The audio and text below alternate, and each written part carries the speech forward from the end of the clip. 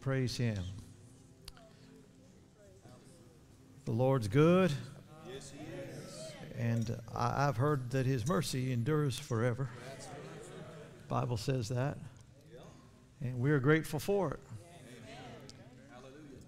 Praise Him. Listen, friends, you're here on a Tuesday night. Here on a Tuesday night, right? So you made the effort to be here. Can I encourage you to be an edge of your seat Christian rather than a lean back in your seat Christian? Would you understand the difference between those two things? Rather than just plopping in and saying, okay, do your thing, preacher. If you've been here the last couple evenings and then Sunday morning, you know we're all about getting everybody to do their part. Is that right?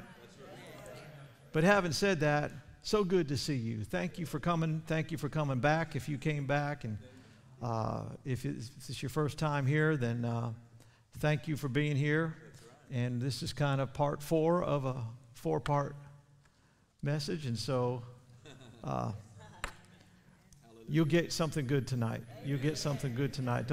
Don't you appreciate the ministry we've had tonight already from the worship team? I love those songs, and thank you guys for that, for helping us with that. The presence of God is wonderful. Wonderful, wonderful, wonderful. If I could just for a moment maybe call your attention to some things that are some of the books that we have out there. I sometimes say this because I come up all the time with all this stack of books, you know, and it could seem like, well, you're trying to pawn your goods, you know. But it's not, I don't see it that way. I'm not a businessman in this setting, you know, meaning that, yeah, we sell them, but for a real fair price, and truthfully, I give away many times more than what I sell. And so what we make off of that, to be truthful about it, helps you, because you didn't come here for me to lie to you, right? Nope. So what we get off of them goes to print oftentimes the next book or to order more of them. That's right. So we have that. Of course, there's nothing wrong with selling stuff within reason anyhow, but this one is called Simple Faith. This is a result of a very supernatural revelation that I had. Matter of fact, I don't know any time that God's visited me in order to give me a sermon the way He did for this. I mean, I heard a voice within me so loud giving me the first point to this, and then as I got quiet, He gave me the other 3 points. And it revolutionized my thinking about the subject of faith. And I will be preaching this sermon that's in this book, this teaching on faith. I will be preaching this and living this as long as I'm here on earth. So that's out there. And you know, another experience I had when I was a younger man, God began to teach me some things about the subject of humility, but I'd never heard any teaching on it. But I mean, just His Spirit would deal with me when I'd say certain things. He'd deal with me. I don't like that. I don't like how you're saying that. It's drawing attention to you. And and then I went to Bible school, and thank God I heard some wonderful teaching on the subject. But while I was there at Bible school, God really spoke to me about the subject of humility, and He said, not by some audible voice, but on the inside of me, He said, son, there's things I want to use you to do, but I can't unless you learn this. And for a number of years, I mean, there's no subject He emphasized to me more than humility. It's a huge, huge thing for the believer to learn, because it's in some ways the key to all that God would want to do for you. And so a number of years ago, I wrote a book on the subject by the Lord's direction. It's called The Dogs Get the Crumbs, a study in humility. And you'd have to know about the Syrophoenician woman in Matthew 15 to understand that title. Right. But how many know Jesus called her a dog? Yeah. And she said, truth, Lord. Yeah. But the dogs get the crumbs, don't they?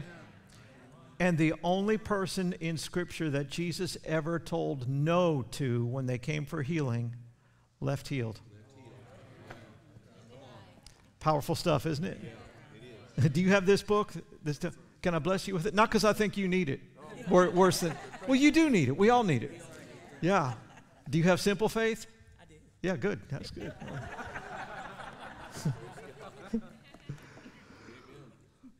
But, well, the Bible says before honor comes humility. So I talked about humility. Now I'm going to talk about honor. We got them right in the right order.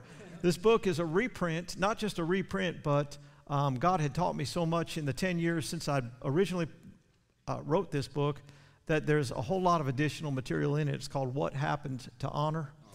This is a life, it's been a life changer for me, that subject. And then I've got I have 3 books on the subject of prosperity, not as many as how many do you have? 2 or 3?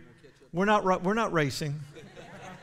But I appreciate his assignment, pastor's assignment in that area and how he's faithful to that. And that means a lot because not a lot of people will preach it in a balanced fashion, or some are just scared to. But one of the things God dealt with me about along the lines of prosperity is he dealt with me. There's a book on healing called Christ the Healer that just goes down the line and just proves healing. And he said, I want a book that proves prosperity. Not that he needs it proved, but the word proves it. And so he gave me 25 reasons why we're sure that it's God's will for all to be rich. Sometimes I say, I got to be careful. I say that, and some people don't listen to anything else I said in the meeting because they're like, that's a lie. Well, you don't know 25 reasons. That's why you would say that. If you knew the 25 reasons, you wouldn't say it's a lie. But I prove it. Well, can I say it this way? The Word proves it. The Word proves it. And so 10 of those reasons are in this book, 10 of the 25. It's called Rich Biblical Proof for Prosperity. You must say, what about the other 15 reasons? They're in richer. More biblical proof for prosperity. So all of those plus things I didn't have time to mention are out there. We just completed our 18th book. Not that we're counting, but we are. And it's not here. The latest one we have here would be number 17 called Lead. But book number 18, there's only 2 people on the planet that have a copy of it. And they're sitting up here. But within the next month or 2, and by the time we have the crusade meeting here, you should have those. It's called Healed, 30 Days of Health, Strength, and Life. And I'm telling you, it is good stuff. I've been feeding on it, and I'm so honored to be used of God at all. I'll tell you what's going to help us tonight, if I can see what we're doing. I mean, I can see generally speaking, but you age a little bit, and they say it's just a natural thing, and you start holding stuff further away, and then you run out of arm. Right. You can't hold it out any further, so you have your cheaters. Go with us tonight to the scripture we've been looking at in 1 Corinthians chapter 1. We're all believing together that everything God once said, everything God once done will be said, will be done. No more, no less. You might say, well, we'll take more. No, you don't want more than what God wants done. You don't want to go past what His anointing's there for. But let's just say we're going to get it all tonight. I really don't have much of a sense of what that's going to look like other than where we're going to start. I do have something that the Lord, some things the Lord put on my heart for the services in general. I know we hadn't got to them yet. We'll see if we do, but that's why we're believing together. That's right. Yeah. And if I could say this, friends, could you smile tonight? Because if you were using your faith to preach and you had to look at what I'm looking at, it might be more than your faith could handle. So it would bless everybody, and especially me, if you just looked like you're enjoying this,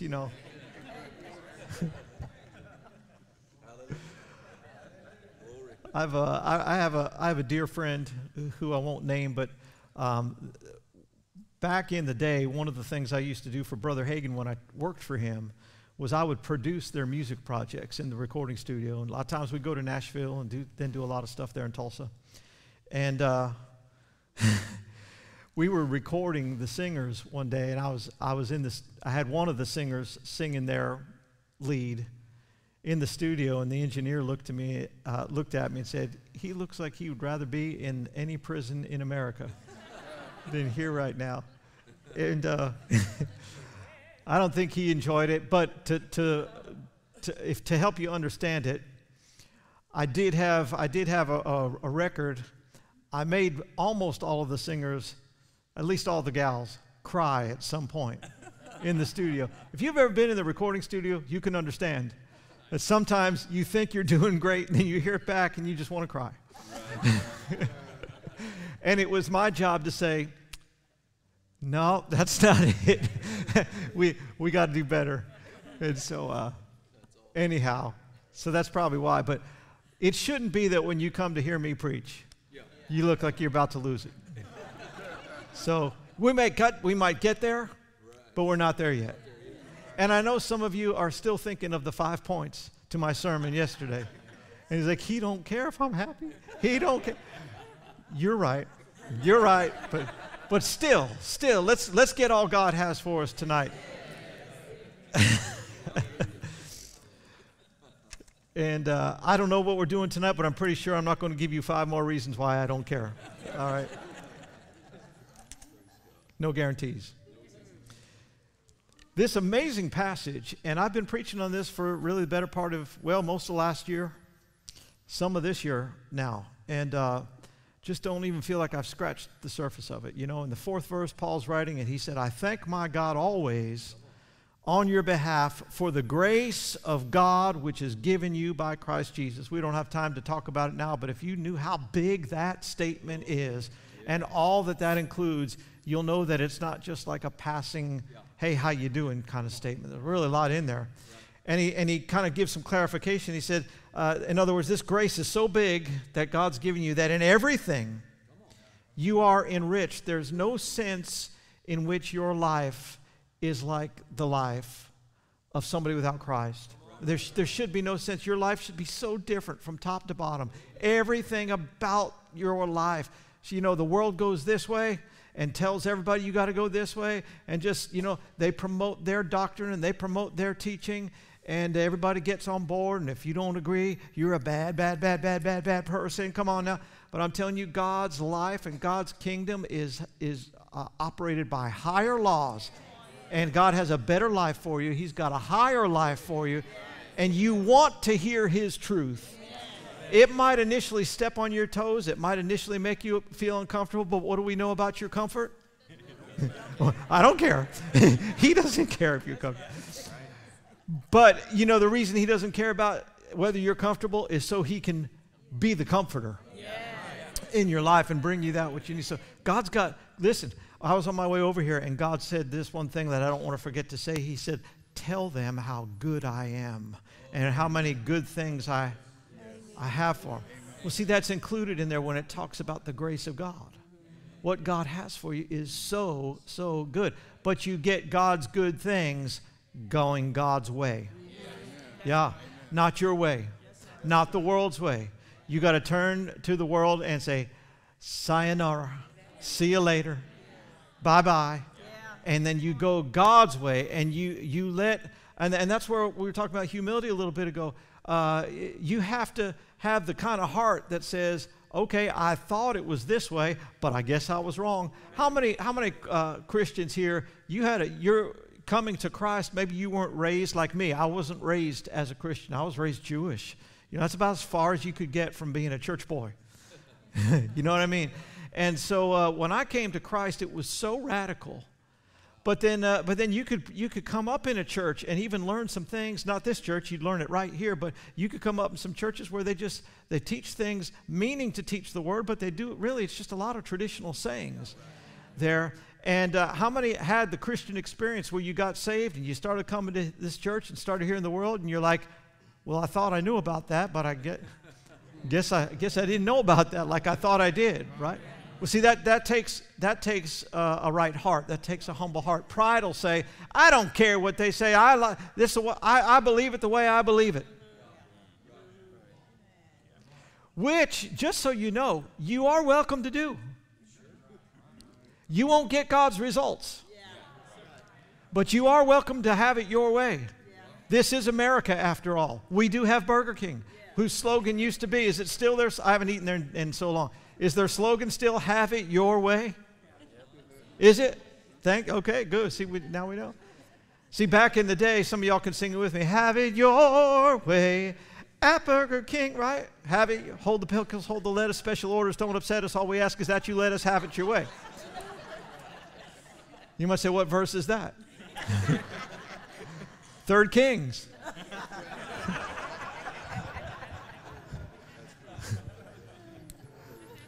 But God's not a have it your way God.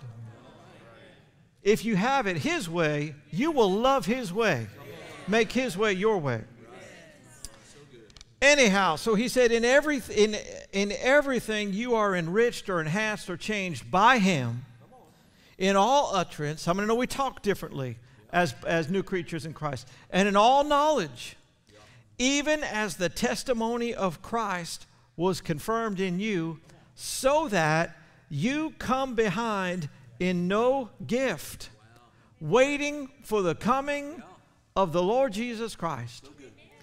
That you come behind in no gift. And we studied the other night that word gift, the Greek word charisma, is talking about the supernatural manifestation of God. And it's possible for churches and individuals and whole groups of Christians to be behind. We've been equipped to live beyond rather than behind. You need to go from behind to beyond. Beyond what's normal. Beyond what's, come on now. And so it's possible to be behind, but especially behind this area of the manifestation of God. God is a God who manifests. The Bible calls Him in Ephesians chapter 3 the Father of glory. Did you know that? The Father of glory. Am I making it up or am I in here? Who knows the Bible in this room besides Brother Rex? Come on now. Does the Bible not talk about He's the Father of glory? Well, what is the glory of God? It's the manifest presence of God. So could we say He's the Father of manifestation, or the Father who loves to manifest? Right. What does it mean for God to manifest? It means that what's in the spirit realm becomes accessible and tangible in the natural realm. Amen. And see, that's what we want to get to where every time God desires to manifest Himself, anytime He desires to bring His good things from His world into your world, that we don't miss it, that we don't come behind. We don't want to have services where Jesus is saying to the angels, well, 20% of what we wanted to happen in that service happened. You might say that would never happen here. Sure, it has happened here. It has happened. There's been times where almost none of what God wanted to happen happened. You might say, well, our preacher should get it right. Well, the preacher's not the only one that has something to do with that.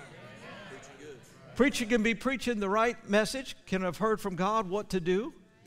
But, you know, how many know a service is more than 2 songs and a sermon? Should be. Should be. Doesn't mean every service you're going to have, you know, running and dancing and shouting and all that. But there are elements that we regularly, you know, because there's certain manifestations of God that we can initiate. And I left you last night by talking about how when we're praising God, yeah, how many know you can initiate praise? Can't you? Can you decide to praise God and just praise God? Sure. And how many have you ever experienced God say, well, that was your idea, not mine. I'm not in it. I'm not feeling it. Talked about that, didn't we? You ever have God say, well, I'm not feeling it today because it wasn't? No. How many know He is wonderfully faithful? Amen. What happens every time you start singing that second song when it talks about thank you, the thank you section? The three thank yous. Was there 4 thank yous? I don't know, whatever it was. And then the holy section. Well, as soon as they start singing that, as soon as she said the word thank you, the level. Now, I've endeavored to develop my spirit to be sensitive to these things. It's part of my job, part of my office, if I could say it that way. But the level of presence, the second they started saying thank you, came up. Some of you are nodding your head, yeah, you sensed it. You sensed it. Well, that wasn't some special manifestation, meaning you can have some variety of that all the time.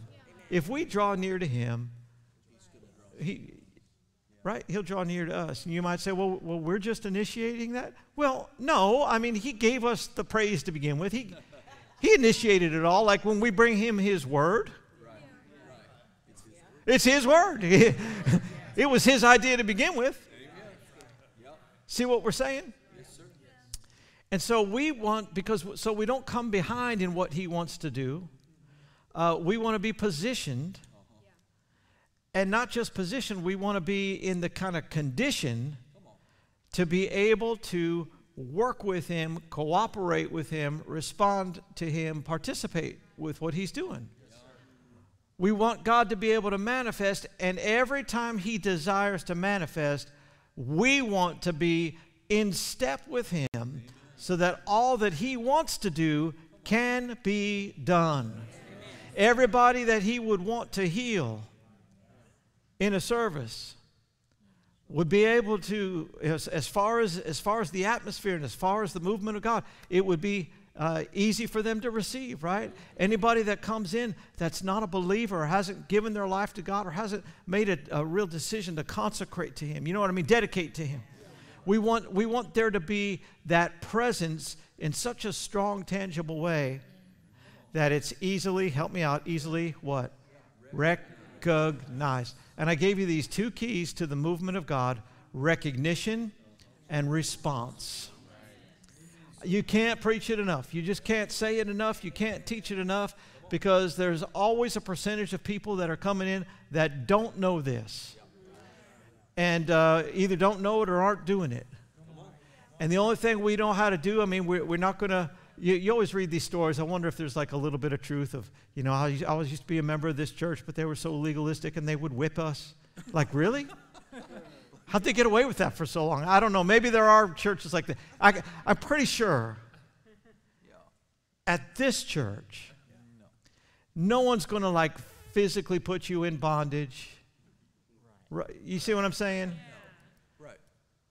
They're not going to handcuff you. They're not going to whip you. He has taken a couple thumbs off of different people before. They were texting in church.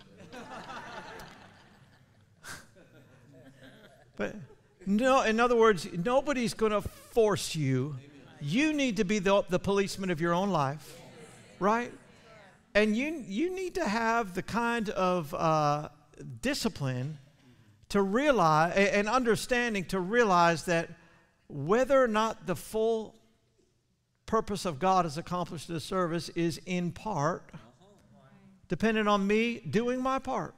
It's not a works thing that if we'll do something hard enough, then we'll get God to move. No, it's just cooperating with what he wants to do. Cooperating with what he wants to do. I said this last several services. We'll just say it again so we don't, we're wrapping up everything tonight. The manifestation of God requires the cooperation. Manifestation requires cooperation. That's what we said. Didn't we say that? Participation, we didn't agree on how I said it initially. If you want God to be able to, if you want God to manifest, don't you want, and think about what it's like. Oh, it's a beautiful sound. Sorry. I'm a very easily distracted individual, but I'm also, I say by faith I'm focused. Unless you're riding with a Harley down the street. But anyhow, any idea what I was preaching on, even what subject? Where am I? What night is it?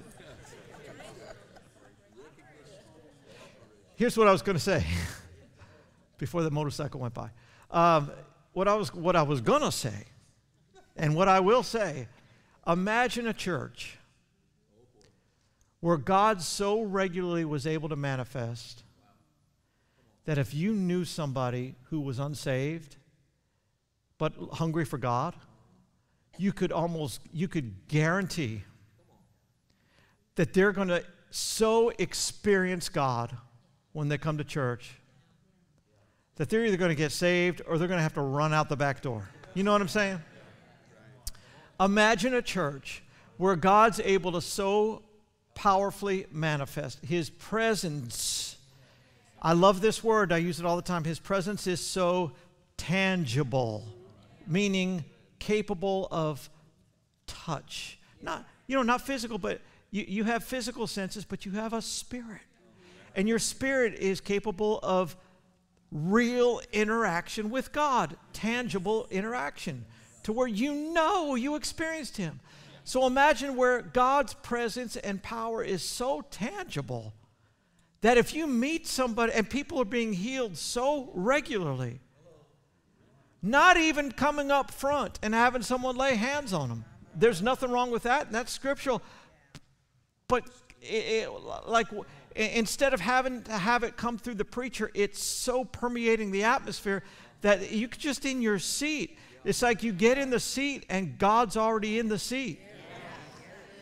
And people are all the time testifying, I just came to the service and stuff started getting healed. And you have such a momentum of that you know somebody and you hear that they're struggling with an ailment, illness, disease, whatever. Your first thought is not, your first thought is, I wish Jesus would come down from heaven because I know He could heal. Your first thought is, come to my church with me. I'll give you my seat. See, you're used to being able to come in and get whatever seat you want.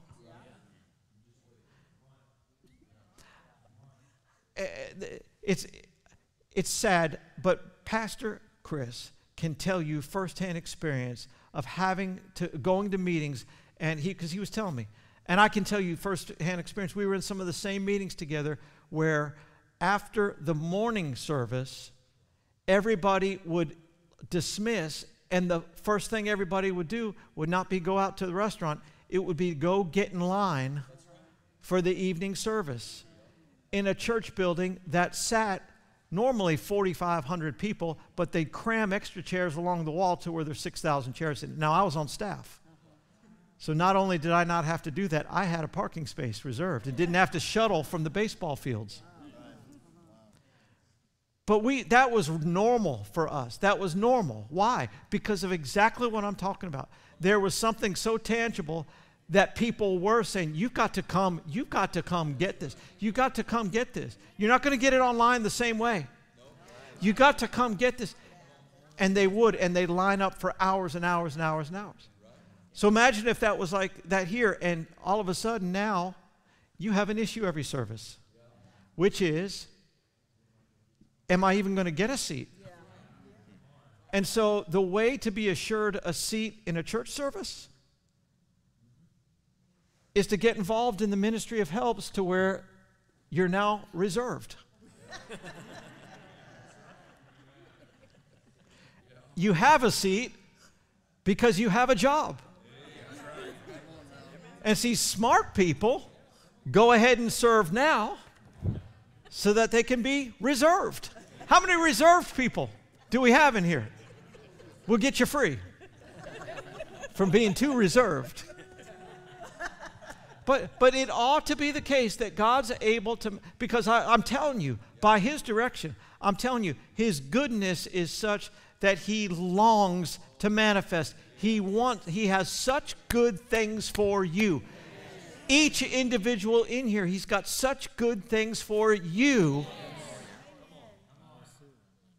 But you've got to encounter those things. Right? And I promise you, you get to where people are just coming in and getting healed because God is so tangible in the place. You'll have such confidence to say, just come to my church, you'll be okay. Just come, you'll be okay. Think about this. In the ministry of Jesus, He had that kind of momentum, didn't He? I say momentum, He had those kind of results to where word got out. It's like everybody who's touching Him is getting healed. And so the Bible says that they were bringing people to Jesus, sick people, crippled people, blind people, mentions all these. They were bringing them to Jesus, and it says they were, listen to me, they were casting them at his feet. Any fishermen? Raise your hand. Any fishermen, fisher ladies, fish friends? Anybody ever do any fishing? Have you ever cast your line? Is the object of casting gentle? No. Now, if you do it like I did, now come on, now I grew up, and we were blessed to where we had a little log cabin on a lake in the Pocono Mountains in Pennsylvania, and my family owned it for a number of years, and on this lake, my brother and I grew up. We had a rowboat, and we would row out, and we would go fishing almost every day. But, you know, regular fishing with worms and hooks, that got boring.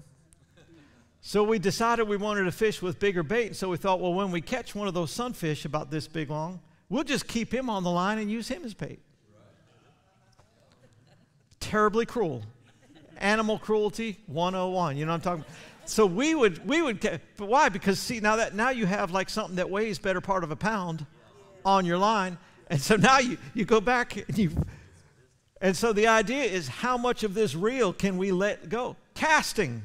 That's casting is a violent thing, especially if you're the fish on the line. They cast the sick people at Jesus' feet. I mean, can I have a volunteer from the front row so we can show? Don't volunteer him. What about you? Cast them. Casting involves a violent throwing or heaving.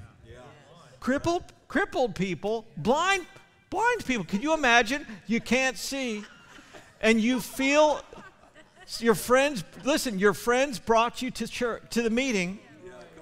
And all of a sudden, your buddy says in your ear, just trust me, okay? Oh, no. Just trust me, okay? And you feel on your back, you feel hands on your back, and they shove you and throw you. And then the crippled person, they say, his friends come say, you trust us, right? He's like, why are you asking me that? And one grabs one hand, the front two, and the other grabs the leg, and they go, 1, 2, and they're like, what are you doing? Why would they do that? That's terribly cruel. But every one of them's coming up healed. It's like, why are you casting me? This might hurt initially, but you'll be all right just a few seconds. You might say you're exaggerating. No, I'm not. Read the Bible. They said they cast them at the maimed. They cast them at Jesus' feet. Boom. Could you imagine Jesus dealing with somebody, and as soon as he said, thank God you're healed, now go your way, sin no, boom. There's another one. Boom. You know, our healing lines are not perfect, but they're an upgrade to what Jesus dealt with, you know. But why, if you cared about your blind friend, why would you throw him? You have such confidence because God's healing has been taking place so much that it's just tangible in the room. That's what we want. And every person in here is a contributor to that. Can be a contributor. Please smile. What did I tell you? I didn't tell you to stop. Did I say stop? When did I say stop smiling? Every person in here is a contributor to the flow and presence of God in the room. Yeah. You want to be actively using your faith for something? Actively use your faith for the glory and the presence of God to be so in manifestation that if a person comes in who's not right with God, something comes on them. And they might fight it a little bit, and they might say, this is uncomfortable, but what do we know? We don't care. It might be initially uncomfortable, but they'll get to where they'll say, all right. They might just shout it out loud in the middle of the service, all right, I'll get saved. Right. Yep. I'll do it. Come on. Glory. Use your faith for that. Yeah. Believe that in every chair and in every inch of this place. Listen, I'll tell you a little story. I went out, I got saved and didn't even go to a church for a couple years. I didn't know you were supposed to. Honest to God, I wasn't raised in this. Right. So I did finally get in a Bible study, and then the person who's leading the Bible study had the wisdom to finally say, we all ought to just stop this and just go to church together. Because he had been part of a church before, so he knew. So he took us, and then I got involved. And I'll tell you, there was something there about that place. And it wasn't a place that believed in what we would call the Spirit-filled life, meaning God's presence was there, but in a much less tangible manner. But when I went, and then I traveled with a gospel music group for 3 years. We were in a different church every night, and so learned a lot. But anyhow, I went. God started dealing with me about going to Bible school, and He dealt with me about a place called Rhema Bible Training Center. Now it's Rhema Bible College, or Rhema Bible Training. I don't know what it is. College, not center. But anyhow, in Broken Arrow, Oklahoma, Brother Hagin's Bible School. Yep. And we went out there to visit. I was still on the road, but we had a day off in Tulsa before our next service in Oklahoma City. So I actually knew somebody that was going to school there. I had them come pick me up. We stayed at a hotel in town there, and we toured the campus. When you would step onto that campus, 1990s, there was a presence. There was a presence on the campus. You just walk on the campus, and it was like something. It was like you just experienced God. And it was like we talked about casting, but how about reeling? It was like being reeled in, like there was a draw, and it was supernatural, and it was God. Just when you step on, when people get to the parking lot and get out of their car, they ought to realize, where am I? Something's different. Something's different. Now, that night we toured the campus that day, thought it was wonderful. That night they were having a service at Rhema Bible Church, the local church there. That's the church I told you normally seats 4,500 people. Couldn't get a seat during Winter Bible Seminar in those days. But anyhow, we went, and we walked in the doors to the foyer, like you have a foyer. I don't know what you call it, vestibule, something. But you have that area out there, and we walked through those doors, and then you have those two sets of double doors in the back. Yes, yep. They had about 25 sets of double doors, a big place. And so we went through one of the sets of the double doors, and an usher. I knew he was an usher. They were all wearing burgundy-colored sport coats.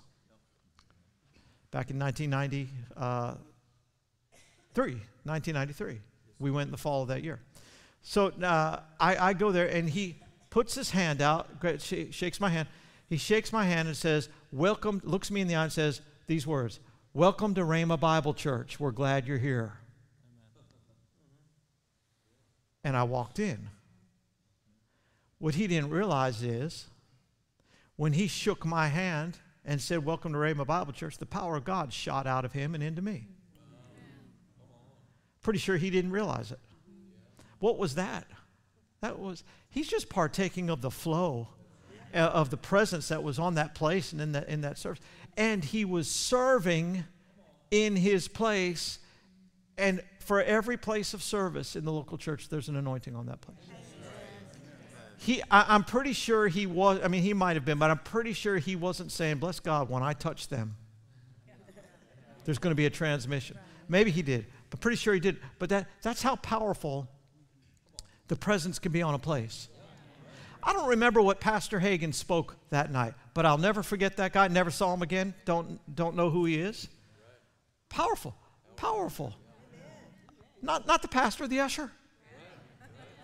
When that happened, I said, "I'm coming here. I'm coming here. I'm going to come here to Bible school." What if a visitor comes, hello, what if a visitor comes to World Harvest Church here? Huh? And they're not, when a visitor comes, they're not sure do they like this place or not. We're just checking it out. Huh? And somebody full of God looks at him, says, welcome to church. We're glad you're here. Come on. You don't have to hug and get all rubby. Huh? But God greets them. You greeted him, but God greeted him. You held the door open and Jesus stepped out of you and say, hey, glad you're here. Come on in. Yes. That's what church should be. That's normal. Now, you might think, well, that's just pie in the sky thinking. No, we've been in that. And that exists here to a degree, but I'm just talking about some of the further degrees. Right? More. Every person, I'm going to say something I said the other day, restated. Every person up on the stage ministering, every instrumentalist, you ought to be full enough of God that if people look at you, they see Jesus. They see you ought to have the joy of the Lord about you. I don't mean that you're over singing somebody else. I don't mean that you're doing stuff that draws attention to you. I just mean it ought to be evident. That's right. That the people up on stage are God-filled people. Amen. Praise God. That's right. But for that matter, shouldn't that standard apply to everybody in the family? Yeah. Shouldn't that same standard apply to everybody serving in every capacity? Absolutely. That's right. Yeah. That's right. Praise God. We said it Sunday morning. I'll say it again. It's not just you in there. It's not just you in there. God's in you, but He's in you for the purpose of manifesting through you. That's right. Let's turn to Ephesians chapter 3 if we could today. Come on. Praise the Lord. God sure has helped us, huh? Yes, Amen. Amen. Amen. Glory, glory, glory. Ephesians chapter 3.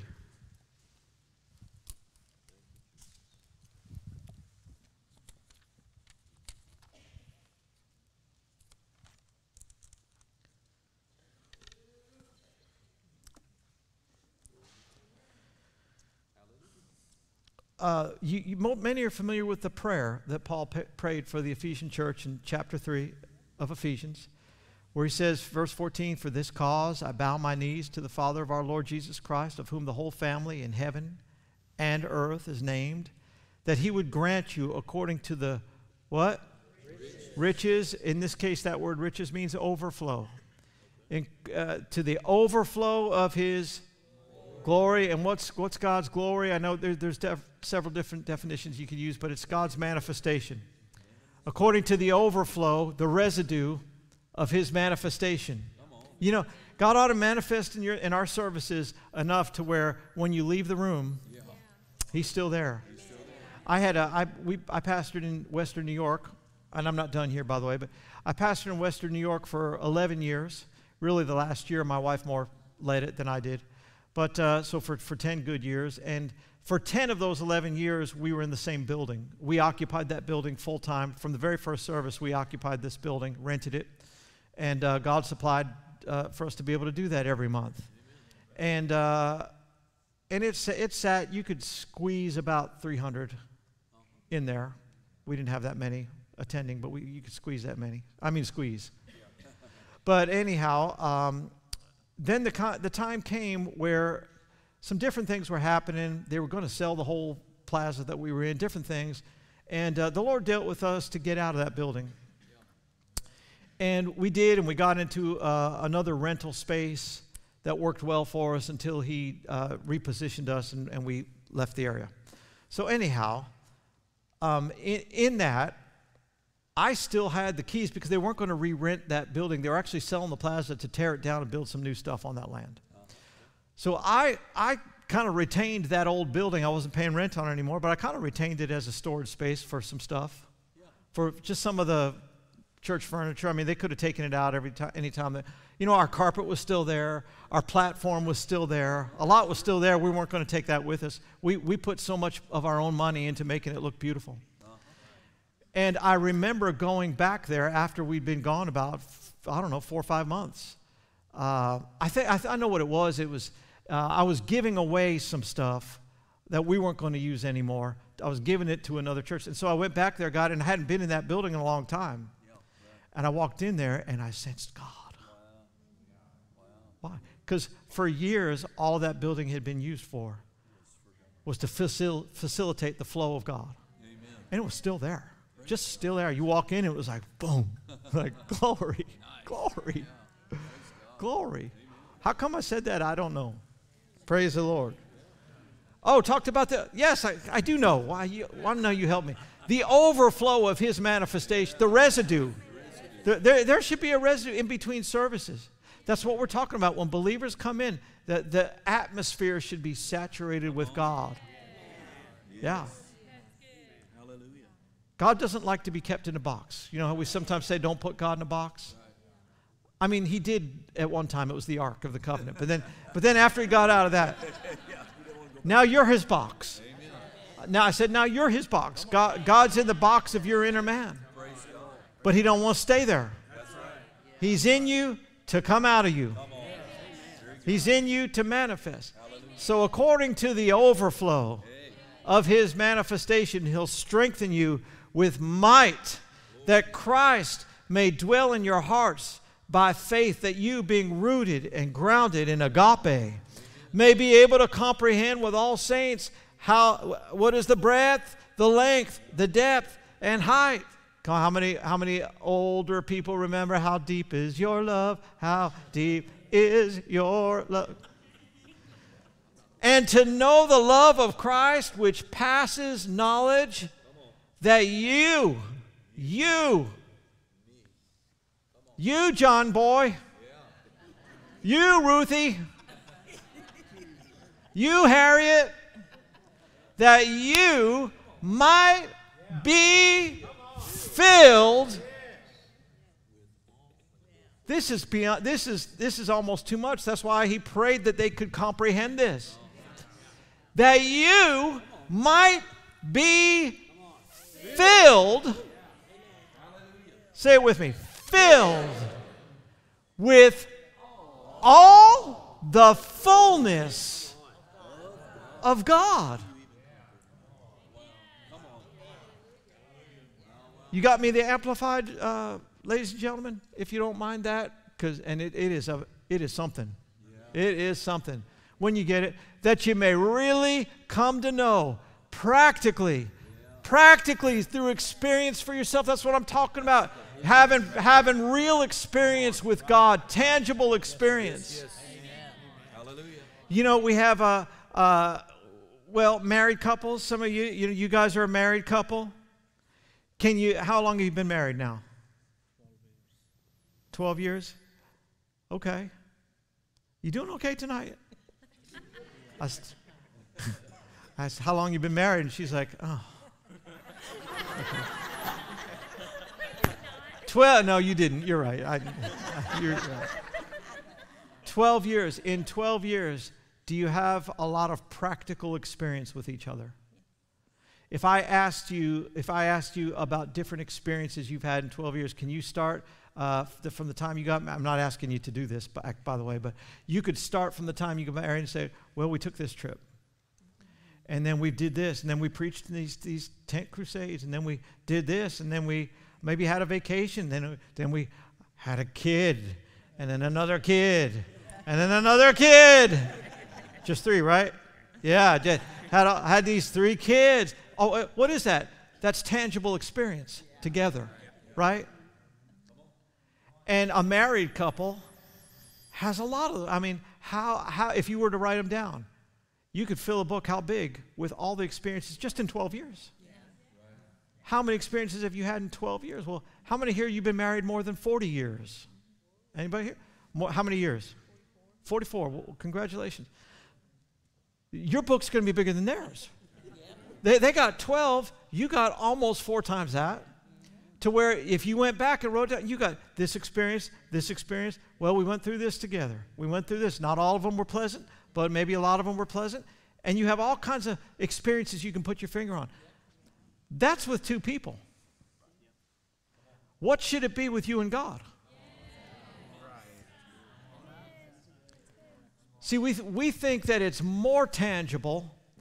We think that it's more of a real experience what we do with each other, husband and wife. It shouldn't be as real as the experience you have with God. God is offering everybody in this room, everybody in His body, regular, tangible experience. Practically, through experience. Through the pastor's experience? Huh? What does it say? For ourselves. Experience for yourself the love of Christ, which far surpasses mere knowledge without experience. That you, remember who I talked to? You, John Boy. You, Ruthie. You, Harriet. Is that who I used? Okay. That you may be filled through all your being. In other words, this filling is so strong that it's not just something you sense spiritually, but it's affecting your mind. It's giving you this sense of peace and well-being, and your head will say, shouldn't you be worrying about this? This deserves worry. This deserves worry. This is a worry-worthy cause. And when you're so full with God throughout your being, your head's like, too dumb to worry, sorry. That you may be filled through all your being unto all the fullness of God. Look at this, that you may have the richest measure of the divine presence and become a body meaning spirit, soul, and body. Your whole being, your whole body, which is three parts. Right? A body, wholly just means completely. Completely filled and flooded. Flooded, what happens in a flood? Something goes where it shouldn't normally go.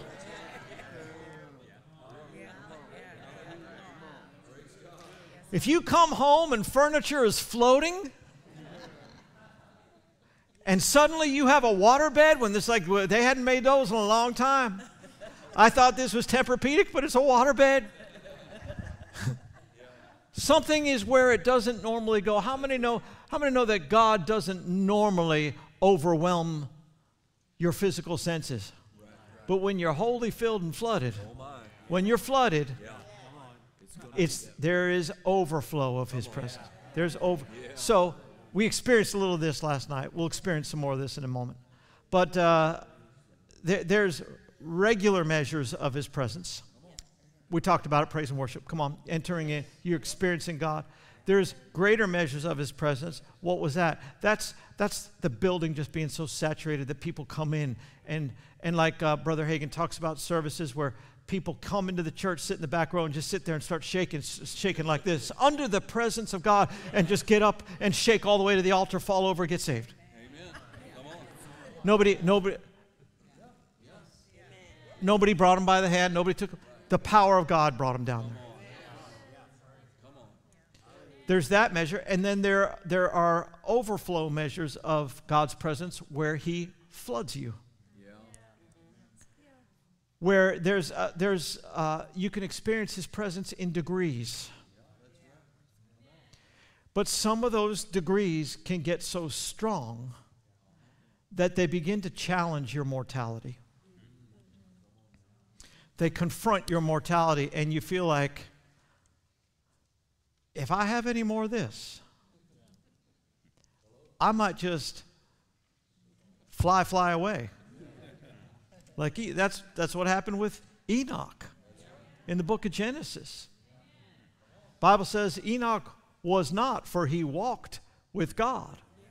He's experiencing God's presence and drawing so close and experiencing so much of God and enjoying his tangibility that the Lord's like, you're a whole lot closer to my house than your house. You want just to come?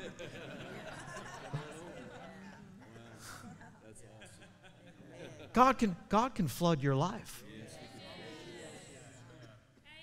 Praise God. He wants you to experience rich measures of his presence. What's that mean, rich measures? Well, have anybody? I don't want to get you too hungry, but have you ever had something that was so rich? Well, give me an example. Come on, talk to me. Chocolate cake. What's rich chocolate cake? What is it about it that makes it rich? Listen, Balaam. I'm just joking. Yeah. It's like there's an increased density. Density. More mass. And if I could just put it in these terms, the chocolate bites you back. Right? You taste the chocolate, and you kiss the chocolate, and the chocolate kisses the chocolate. Come on. Yeah? How about to know? When chocolate cake's that rich, it talks back to you. It starts talking to you. And what do? You respond. You say, you eat it, and when it's that rich, what do you say? I didn't know that's what you were supposed to do. I actually try to talk while I'm eating. I'll eat it, and I'm like, oh my God, this is so rich. Yeah.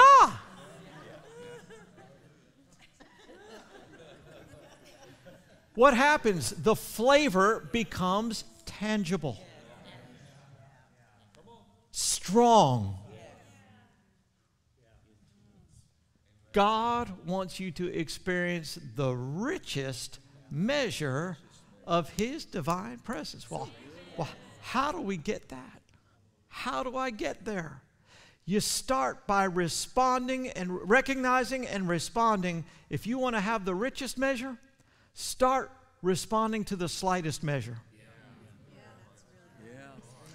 Anytime you sense any of God, you're like, let's go. Listen.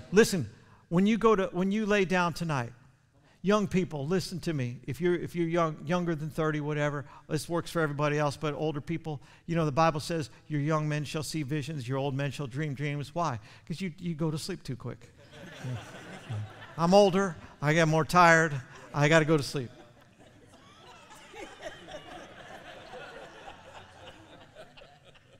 But young people, listen to me. I'm speaking by the word of the Lord here tonight. You lay down in bed tonight, turn your heart. Put your phone down. Put your phone down.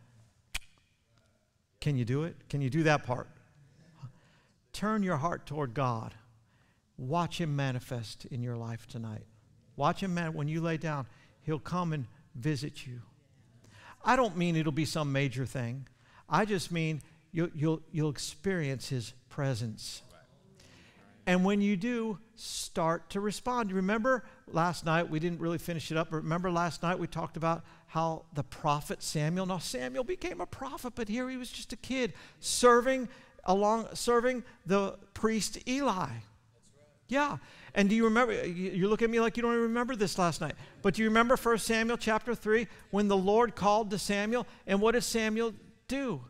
He said, "Here I am," but he ran to Eli. Why? Because he was used to being called by Eli. Eli was in a realm with which he was most familiar, the natural realm. So he recognized the voice, but he didn't properly respond. Therefore, he never got the instructions. And this happened 2 or 3 times. We didn't finish talking about it. So another time, the voice says, "Samuel." And he said, "Here I am." Goes, wakes up Eli. Eli's like, "Would you stop waking me up? I'm an older man. I was eating my sleep." But Eli said, "Next time you hear that voice, say, 'Speak, Lord, your servant hears,' and God will visit you." And he did. He did. See, it doesn't just matter that we respond. We must learn the appropriate responses at the right time. Samuel responded, but didn't respond the right way. So God, respond to God. When you sense God, respond. How do you respond to God? Well, one of the level 1 responses, one of the first ways you respond is through what I talked about last night, that tool of praise and worship and thanksgiving. Just start saying, Father, I just thank you. I praise you. But then just sit there and sense Him. Sense Him. He'll come upon you. Not in any weird way. He'll come upon you and you'll just sense His presence. Let Him deal with you. And then just love on Him. All of us can do this, you understand? Yeah. He'll do it right now. He'll do it right now. And you'll begin to experience a measure of His presence. And the more you respond to His presence, the more you'll experience of His presence. And how many want to get to the richest measure? Then you have to continue to respond. You have to continue to respond.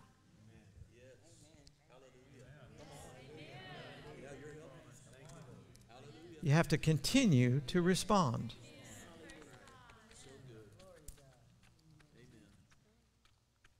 Now, I hadn't planned on going here. So you know what I'm going to do? I'm going to have somebody help me.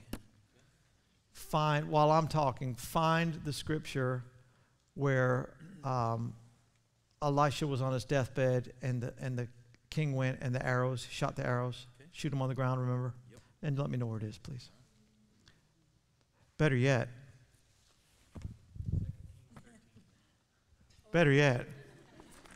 Thank you, sir. Appreciate that.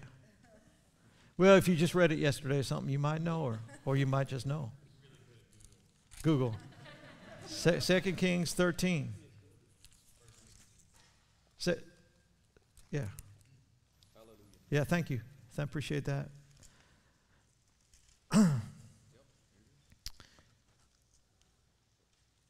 Are we being helped tonight? Yes. I'm telling you what, God has, I have good meetings wherever I go, but I'm telling you, these have been a joy. And I just feel like God has shown up. We're not done yet, but God has shown up here. I can tell you one reason why. I told my wife about these meetings a month ago, but I'll share it with the pastor, and he can share it with you if he wants to. But anyhow, verse 14 says, Now Elisha was fallen sick of his sickness whereof he died, and Joash the king of Israel came down unto him and wept over his face and said, O my father, the chariot of Israel and the horsemen thereof. And Elisha said to him, Take bow and arrows. And he took unto him bow and arrows. You follow me? Anybody watch Hawkeye? Who here has watched Hawkeye? You know Hawkeye? Can I ask you a question? Maybe you know. How come he never runs out of arrows? It's like no matter how many times he reaches back there, he's always got one. But anyhow, I thought that was interesting. Take bow and arrows. And he said to the king of Israel, Put your hand on the bow. And he put his hand upon it. And Elisha put his hands upon the king's hands. Do you see that? Yeah. Elisha put his hands on the king's hands. Elisha's the prophet. Right. To get people started responding to God, sometimes you have to put your hands on their hands. And sometimes we literally do that through the laying on of the hands. God's presence can be transmitted through touch. But Elisha's putting his hands on the king's hands.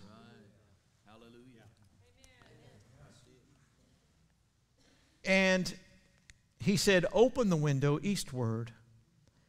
And he opened it. Then Elisha said, Shoot. And he shot. And he said, The arrow of the Lord's deliverance and the arrow of deliverance from Syria, for thou shalt smite the Syrians in Aphek until you have consumed them. And so this whole intercourse here was symbolic of some things that was going to happen. But then he said this, verse 18, he said, Take the arrows. And he took them.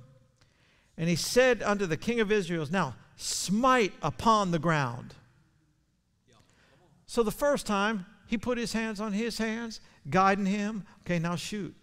Right? Now, the next instruction that comes, he said, okay, you do it. You do it. You do it. Shoot their arrows. Shoot those arrows.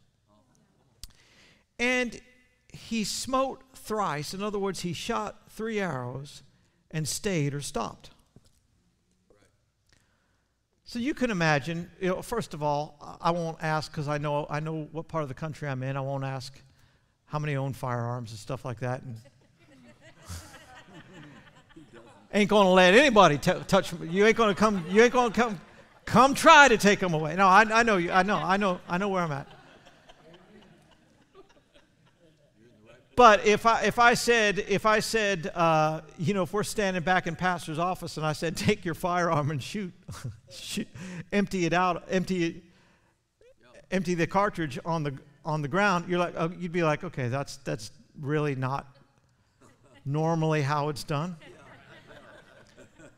And then there's the potential of things going where they shouldn't go and things like that. So you can imagine that the king's like, the crazy prophet's hallucinating. And so he kind of, you got to imagine in a half-hearted measure. Now, they were shooting out the window, so there's a little different story right there. But so you can imagine in a half-hearted way, he took 3 of his arrows. He's like, these things are expensive. They're going to break. They're going to break. You can't reuse it. When you shoot an arrow on the ground, it's probably going to break. So he's like, looking over. Good? Are we good? Are we good? And look at the next verse. It said, and the man of God was what? Wroth. What is wroth? It's the action form of wrath. Amen. Right? Right. If you're wroth, that means you have wrath. What is wrath? It's not minor agitation. Yeah, no. You're hot, man. You are boiling Yeah. with anger. Come on. Wow. What was the prophet so angry about? He said, you should have smitten 5 or 6 times. Then had you smitten Syria till you had consumed it, whereas now you'll smite Syria but thrice. In other words, your enemy's not going to go away. Right. Yeah. Come on. You give a half-hearted response, get ready for a half victories. Partial victories. Wow. Come on. You want the richest measure of the divine presence? Then little Mickey Mouse responses won't do.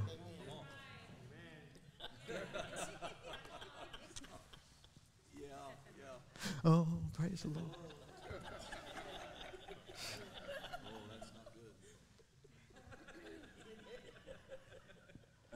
When God moves,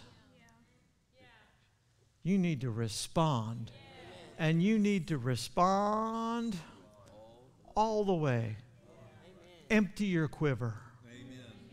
Come on. Empty. You know what a quiver is? That's the thing that they put the arrows in. Empty it. That's right.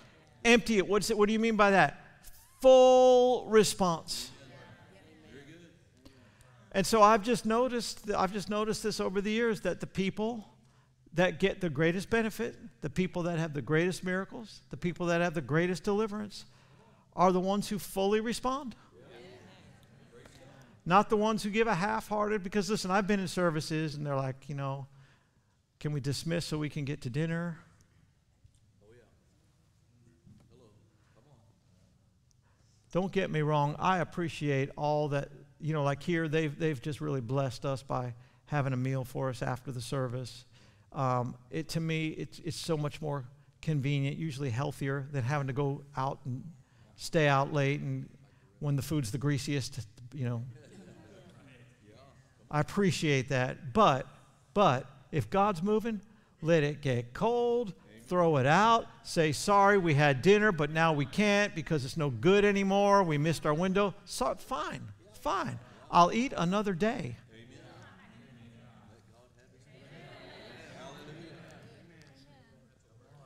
Praise God. But when God moves, respond Amen. all the way. All the way. Partial response brings partial blessing. Why? Because all of God's blessings flow through those measures of His presence. That's His anointing Amen. in your life. Hallelujah. I want to be rich like Pastor Chris. Amen. Praise the Lord. Respond like Pastor Chris. Come on. Oh, glory. Amen. Hallelujah. Some of you still ain't going to smile. That's fine. Well, I don't like what you're preaching. Point number 6. Or was that one of them? I don't care if you like it. That was one of them. Okay, we'll use that one. Hallelujah. Remember what I told you about tonight you get in bed? God's going to visit some people tonight. He's going to visit some people tonight. But before you get home and get to bed, He's going to visit some people here. Let me ask you this. And listen, remember I talked a little bit about humility earlier in the service? And how, pride wants you to believe that pride will make everybody try to believe that you already know everything. That I got this. Come on. Humility knows I wouldn't know anything if it wasn't for God. So. Amen. That's right. Yeah. So who would have the humility to say,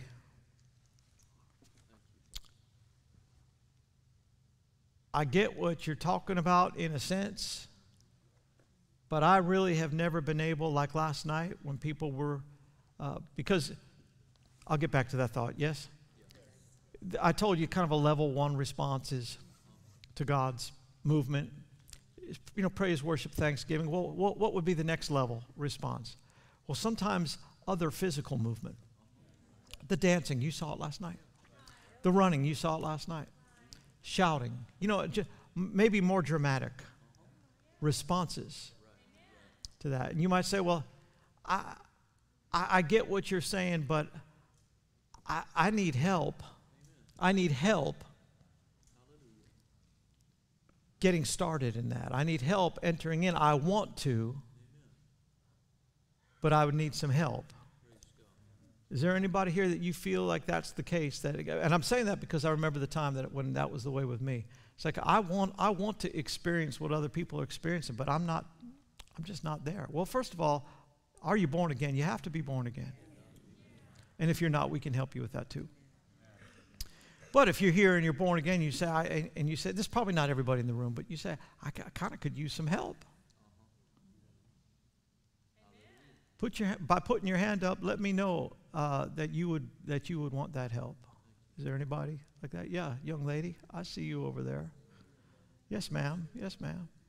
Now, by putting up your hand, you're not saying, and I'm not saying, there's something wrong with you. How many of you, the devil has come to you and said, there must be something wrong with you?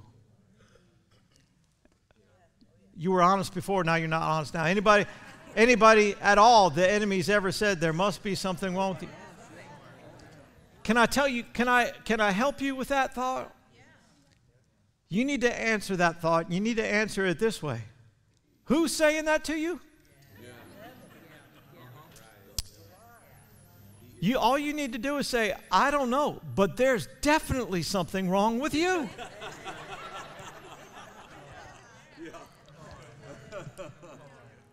would be right. There is something wrong with all of us. It's called flesh. We're all crucifying it. Hallelujah. So I'm going to help you. Those of you who raised your hand, I'm going to help you. If you're okay, you got some time. Just it's not going to take a ton, but I'm going to help you experience a richer measure of the divine presence. Before I help you, I'm going to help somebody maybe who didn't raise their hand, but actually they're going to help me. Can you help me? Come on up here. You help me? Come stand over here. Face me. Face me. Face me. Hallelujah. We're just going to together respond to God. We're going to initiate a little thing. Respond to God. And I'm going to take your hand. Remember how Elisha put his hands on the hands of the king? I'm just going to take your hand. And you can just praise or rejoice. Ha, ha, ha, ha, ha, ha, ha. Ooh. Ha, ha, ha. Ha, ha. Ha, ha, ha. Ooh. What's happening? Ha, ha. Ha, ha, ha. Oh. Ha, ha, ha. Ha.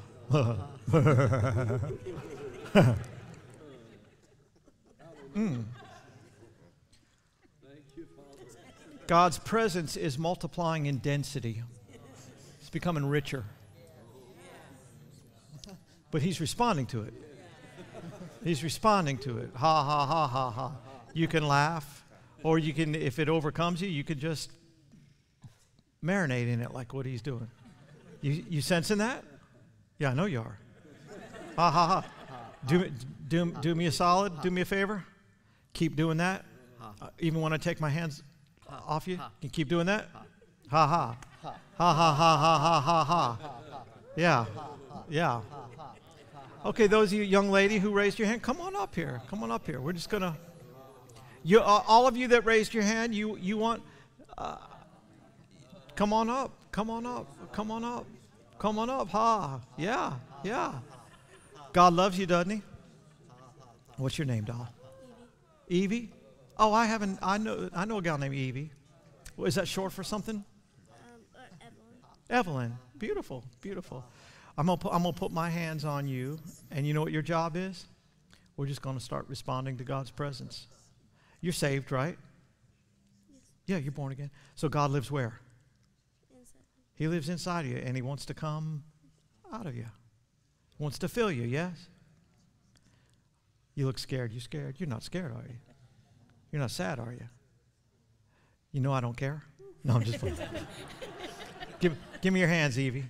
Oh, woo, woo, ha ha, whoa, oh, hey, ha ha ha ha ha, ha ha ha ha ha, ho, just now you keep responding. I'm gonna pair you up. Come on up here, help her. You don't speak in tongues. Not time for that now. Just praise, worship, rejoice, laugh. There you go. Don't need it. Thank you. Ha ha ha, ha, ho, well, my, stand by. I'll tell you when. Ha ha ha ha ha ha ha ha ha ha ha. God loves you as much as these others, doesn't he? Give me your hands. Put them out. Oh, ha ha ha ha ha. Oh, ha ha ha ha ha. Oh, ha ha ha ha ha. It's not that bad, sis. God loves you real good. He withhold no good thing from them who walk uprightly. You walk uprightly, don't you? Yeah, you didn't rob that bank we heard about the other day.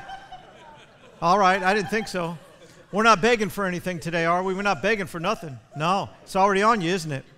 Yeah. Oh, yeah. Just rejoice.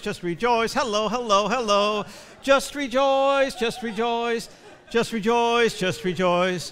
Just praise, ha, ha, ha. Don't worry about falling. We'll put you in a seat. Go, march. Keep marching back. We'll get you right in a seat. Hold her up. Thank you. There you go. Now you just keep rejoicing. You already helped me. You help her rejoice, yes? Ha, ha, ha. Give me your hands. Woo! Whoa! Ha, ha, ha, ha, ha, ha. You three, you going to come up and let me bless you? Come on. Ha, ha, ha, ha, ha, ha, ha. Oh! Ha, ha. Anybody else you want to come up? Whoa! Woo! Woo! Woo! Woo!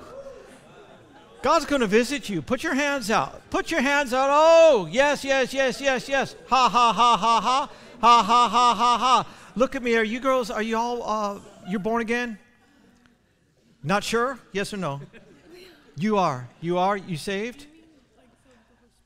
Both. Have you received Jesus? You have.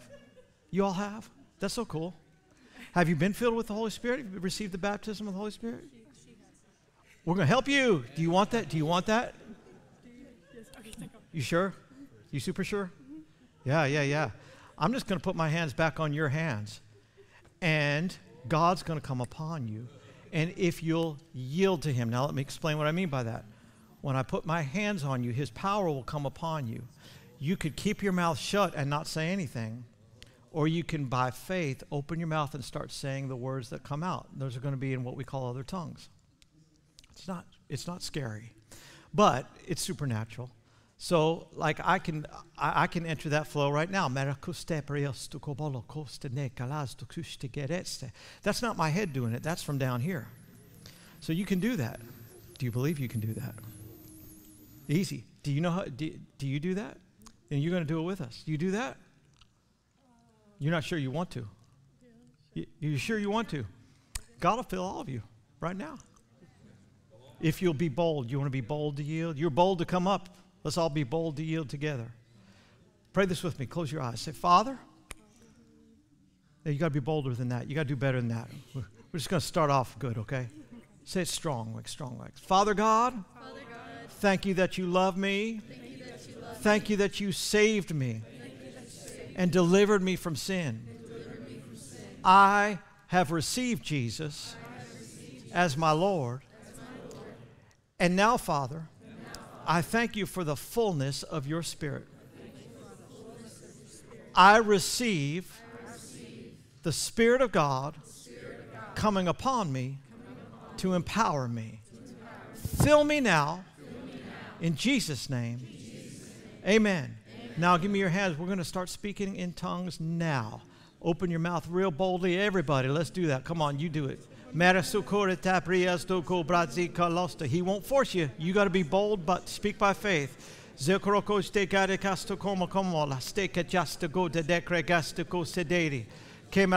Faith, come on over. She's going to stay with you and help you, yes?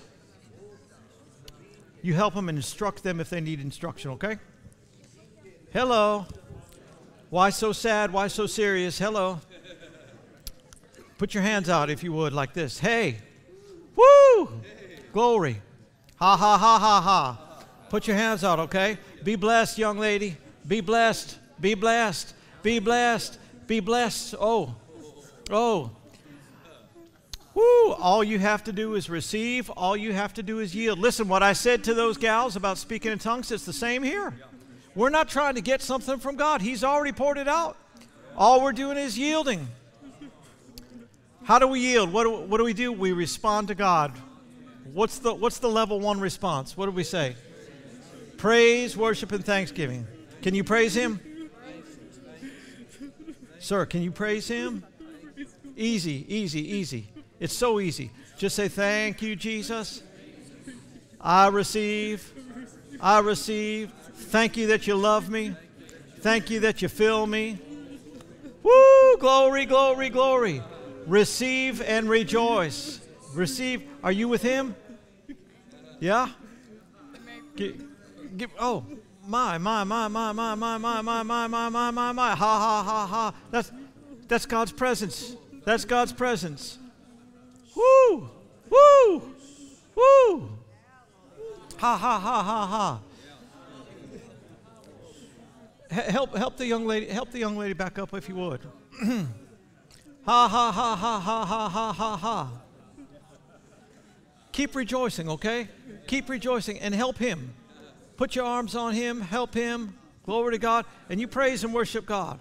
Be blessed. Whoa, whoa, yeah. Ha, ha, ha, ha, ha. Can I say something to everybody? God's not going to make anybody do anything. He's not going to make you speak in tongues. He's not going to make you rejoice. He's certainly not going to push you over and make you fall. None of that. But our job is to simply yield to what he's already given. See what I'm saying? So while you're down here in line, start rejoicing. Start praising. What are you doing? You're opening the channel through which his power flows. Then when I touch you, it's an easy flow. Hey, And remember what I told you about smiling. This is not a funeral. Hallelujah. So be blessed in Jesus' name. Ha, ha, ha. Ha, ha, ha. Repeat after me. Ha, ha, ha. Ha, ha, ha. Ha, ha, ha, ha, ha. Ha, ha, ha, ha, ha. Ha. Whoa, ho, ho. Hey, ha, ha, ho. Woo. Hey, hey. Oh, getting better, huh, are we? Ha, ha, ha, ha, ha, ha, ha, ha, ha, ha, ha, ha. Ha, ha, ha, ha. Whoa, whoa, whoa, whoa, whoa. Hey, sir, how you doing? You saved? You look scared, but there's nothing to be scared of, yeah? God loves you. Can you rejoice? Ha, ha, ha, ha, ha, ha, ha. Whoa, whoa, whoa, whoa, whoa, whoa. You're okay, you're okay, you're okay, you're okay. You're okay. Ha, ha, woo, woo. Ha, ha, ha, ha, ha. Hey, hey, hey, sir, put your hands out. Ha, ha, ha, ha, ha, ha, ha, ha, ha, ha. Yes, your response invites his flow.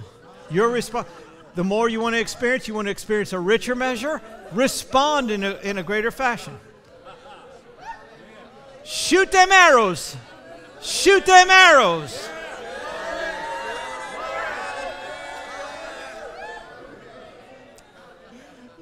What about somebody, play for me for a second. Hallelujah.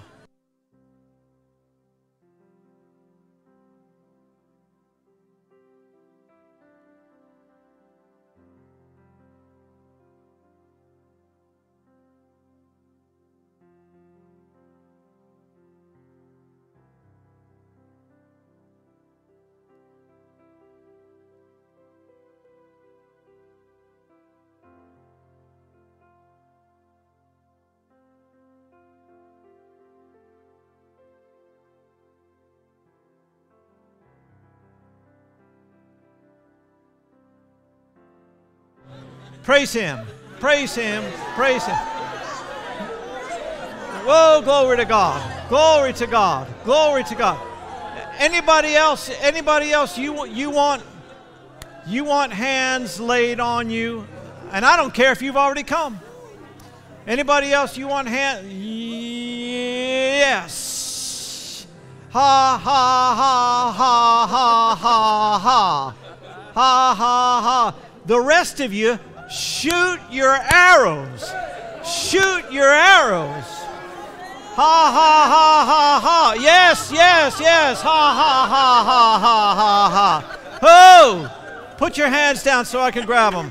Ha ha ha ha ha ha ha ha ha ha ha. Ah ha ha ha ha. Ha ha ha. Don't stand here in the line silent. Rejoice. Give thanks. Give praise. Ha ha ha ha ha. Ha ha ha. Ha ha ha ha ha ha ha. Ha ha ha ha ha ha ha. Ha ha ha ha ha ha ha ha ha. You ought to be really good at this by now. Ha ha ha ha ha. You ought to be really good at this by now. Ha ha ha ha ha ha ha. Ha ha ha ha ha ha ha ha ha. Ha ha ha ha ha ha ha ha ha. Ha ha ha ha ha. Oh my my my my my. Ha ha ha ha ha. Smile. Smile. It's not bad. God loves you. God loves you. God loves you. God loves you. Yes. Ha ha ha ha ha ha ha. Ho ho ho ho ho. Ho ho ho ho ho ho ho. Yes, yes, yes, yes, yes, yes, yes. Yes. Yes, yes, yes, yes, yes. Ha ha ha. Shoot those arrows. Shoot those arrows. Ha ha ha ha ha. Ha ha ha ha ha ha ha ha ha. Whoa, whoa, whoa, whoa. Oh, oh, my, my, my, my. Ho, ho, ho, ho, ho. Yes, yes, yes, yes. Yeah.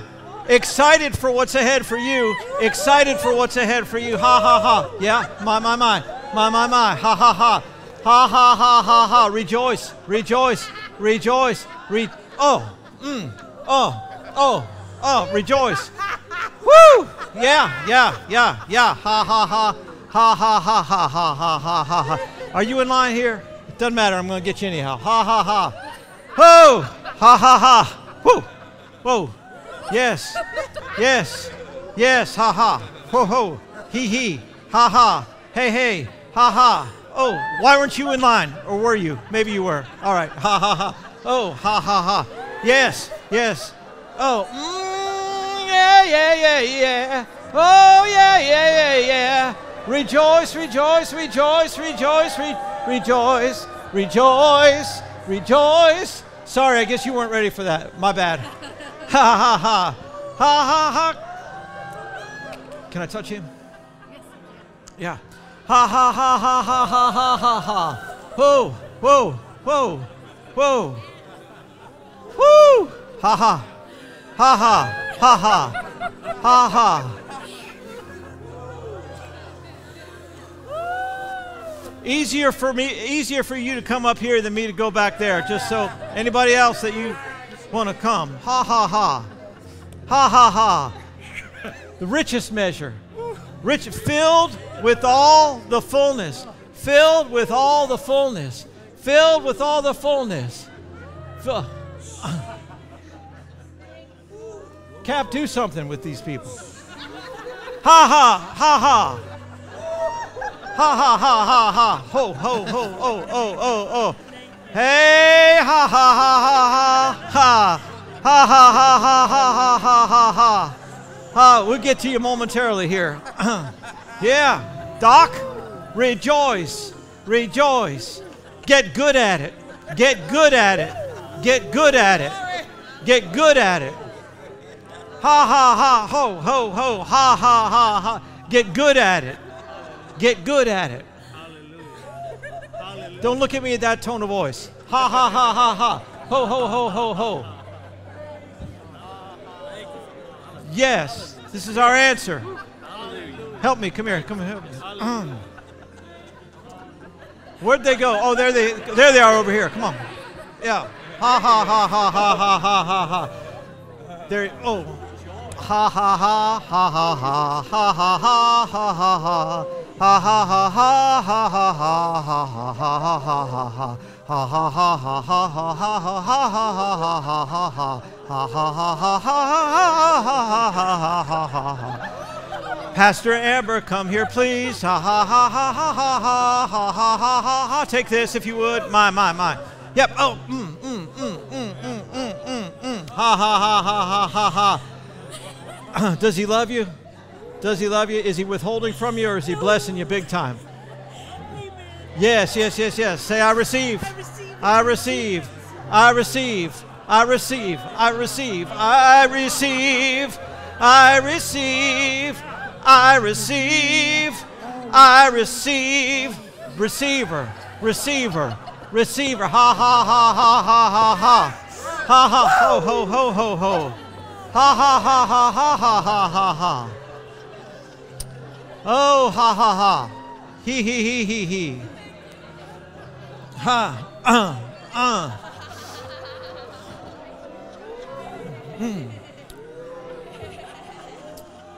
Hey. You still here? Doing good, yeah? Yeah.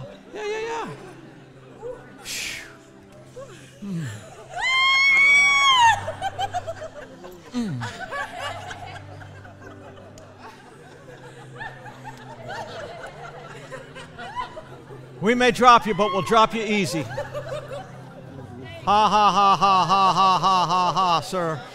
Ha ha, rejoice, rejoice, rejoice, rejoice, rejoice, rejoice, rejoice. Ha ha ha ha ha ha ha ha ha. Yeah. Oh, my. Ha ha ha ha ha ha ha. Yes. Happy for you. Happy for you. Happy for you. Ha ha ha ha ha. Ha ha ha ha ha ha ha ha ha ha ha ha ha. Yay! Hallelujah! Hallelujah! Glory to God! Glory to God! Glory to God!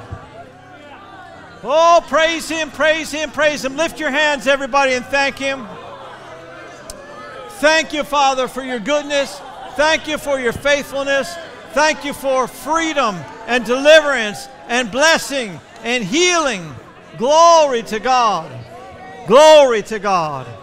Glory to God. Hallelujah.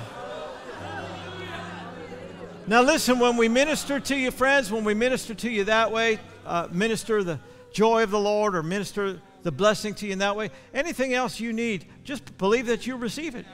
If you needed healing, I don't have to lay hands on you again. Amen. How many we going to get? How many we see the value of this, first of all? It's not coming and acting crazy. What are we doing? We're cooperating with the manifestation of God. We're being a vessel He can flow through and fill us through our whole being to the richest measure of the divine presence. Amen. And what's it mean when we all get involved in these areas? It means that people that come in that don't understand can sense God. Amen. Y'all can go back to your seat. So happy for you. Believing with you. Glory to God. Pastor Chris, I think that we're, you want? I want mine. Put your hands out. Whoa, glory, glory, glory, glory, glory.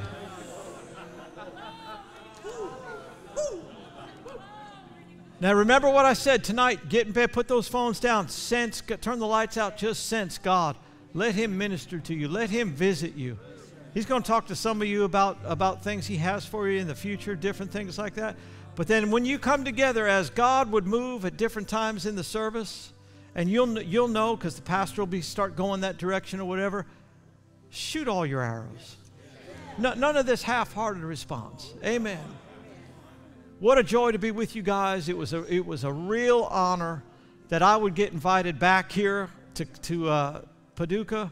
And we're going to look forward to seeing many of you, hopefully all of you, in August, May. In May, praise God. So thank you so much. We'll turn it over to somebody.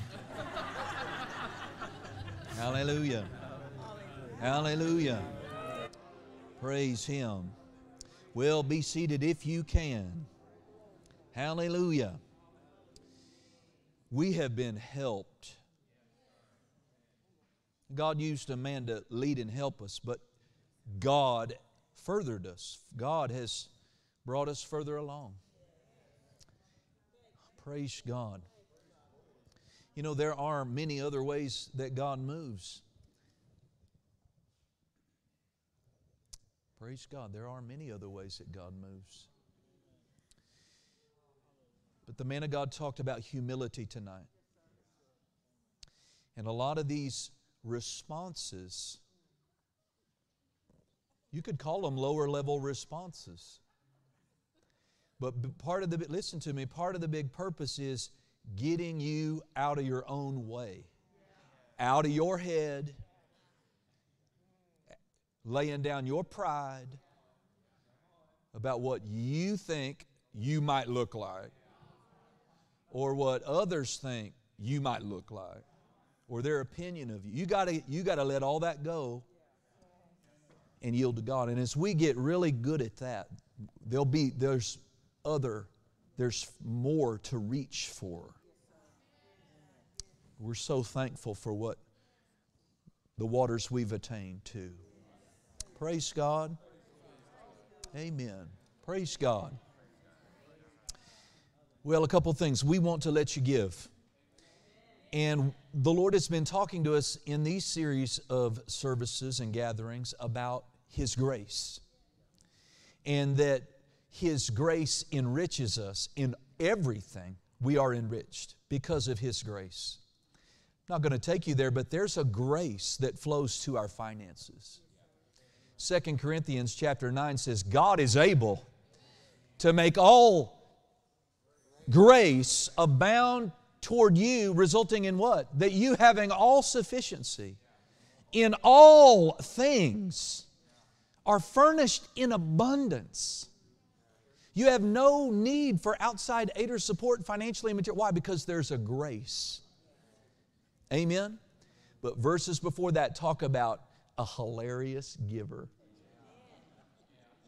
I believe God would be pleased with a hilarious offering tonight. Amen. Hallelujah. I mean, you are thrilled to give. Amen. There's a grace to move on you to release seed, a grace on you to receive harvest. Come on. A grace that'll open up doors and bring you up to another level in every realm. I mean, in every realm. And I'm going to say it again. You and I, it's not buying anything, but you and I, we get, according to Philippians 1, 5, 6, and 7, to partake of the grace we sow into. Financially and materially. You think about he's been talking about the grace that's on your life. Amen. But we can actually partake. Paul said, you're a partaker of my grace. I value that. And he said, it's because of your ongoing partnership with me that you have become a partaker of my grace. Amen. And you could see why God would lead me, your pastor, to have different ministry gifts in. Because there's a grace on Reverend Joel that's not on me. But we're blessed and furthered as a body, as people. Amen. Y'all want to take a vote if we'll have him back as the Lord would lead us pretty quick here? You want to vote about it? Is it unanimous? All right. Not that you get a vote anyway. Praise God. Make your checks out to WHC, everyone. Praise God. Get your offering ready to release. If you're using the text to give, listen, if you've been blessed out there online, I know some of you, I've seen you're on every night listening, participating in different states. Come on, you can sow back into what you've received. The text to give number is right there. Text the keyword GUEST, G-U-E-S-T, and your dollar amount, and 100% of that will get turned over to Him. Cash offering envelope, of course. While you are finishing your offering prayer, I want to take the opportunity as a pastor here to say thank you to our helps ministry here at World Harvest Church of Paducah. Amen. All of the wonderful servants, you see them, you've not seen them, but there's a lot of work that's gone in, a lot of serving. And I want to commend this congregation. Sunday morning, Sunday night, Monday night, Tuesday night, work all day, handle what you got to handle. Amen. Some of you had kid things, but then you came back, and the body could get tired, but you just pushed past all that. And we've been so blessed because of that. So I wanted to commend you as your pastor. Such an honor to be called your pastor. Amen. Well, Father, I just release my faith over this offering. I thank you that we're graced to give. We're graced to stand in faith for a harvest. We're graced to reap a harvest. And God, we believe that you are causing all grace and every earthly favor to abound toward us so that we receive all that verse promises. We have a full sufficiency. We're rich in every area. We're enjoying a full supply financially and materially. And God, we want that to be a witness to all those who are experiencing tough times out there financially. Just make a good example out of us. We'll be careful to give you all the credit and all the glory for all that you are doing and have done in our life. I call the people blessed, and we're so thankful, Father, for all of the deposits that you've put in the man of God, all the development and skill, the faithfulness and this. We honor Him and His part in cooperating with the plan of God. It's an honor for us to show honor to Him through these offerings. And we thank you for it in Jesus' name. And everybody said, Amen. Well, quickly, we'll dismiss you right after. Let's go ahead and receive this offering tonight. Amen. Hallelujah. Praise God. And you know, I believe God has something wonderful for us tomorrow night. Amen. If you're called to this church, to be here. I checked my heart, said, Father, you want me to cancel, let the people rest? And I didn't have that unction. So God has something wonderful for us tomorrow night, and we're going to be here to get it. We are going to not have mentoring on Thursday night, and we will rest during that time. Well, you could stand on your feet, praise God. Again, a big, big thank you to you for honoring God, loving God, being hungry, pressing past your flesh, all that you've done, all your service and love. We thank you so much. This is your last opportunity in this series of meetings to get that good material off the book table. We don't want him to carry it home, amen? And so get that. God bless you. We love you. And if you're called here, we'll see you tomorrow night. Bye-bye. Love you, son.